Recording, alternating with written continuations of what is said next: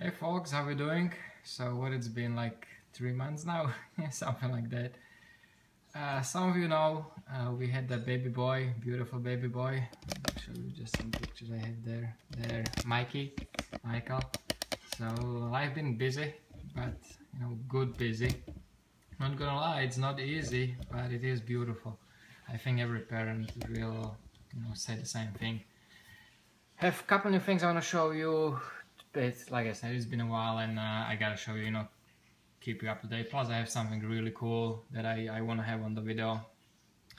First, I did a long time project, finally, liner lock. I wanted to do the liner lock for a while. I always actually liked liner lock better than frame locks, until I actually started making folders, until I got to the custom knives, because frame lock is more common.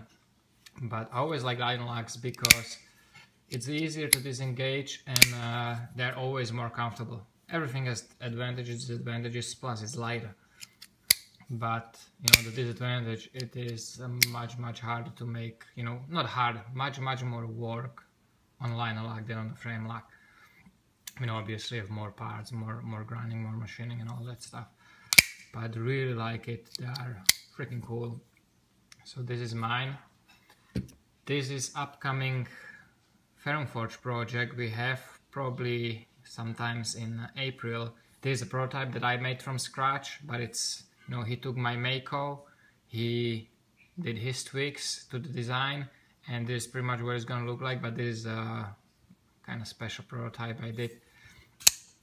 This one has slightly different blade shape. On the actual run they will have like more curved belly, but really cool knife, I think, very good looking knife. This one is zirconium black Damascus Mokume backspacer. Really like the Mokume, and zirconium is cool. If you look at it's actually two-tone, black and blue. And this is the special one. I finished this one yesterday. This one is heading to Israel actually.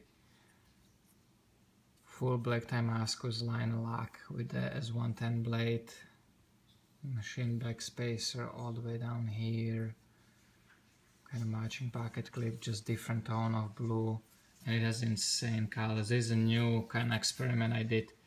You guys seen me do the black Damascus, but this is a combination of the electronizing and also heat, and it's insane. It's actually pretty nice on the camera, but just trust me, in real life it's actually still even better.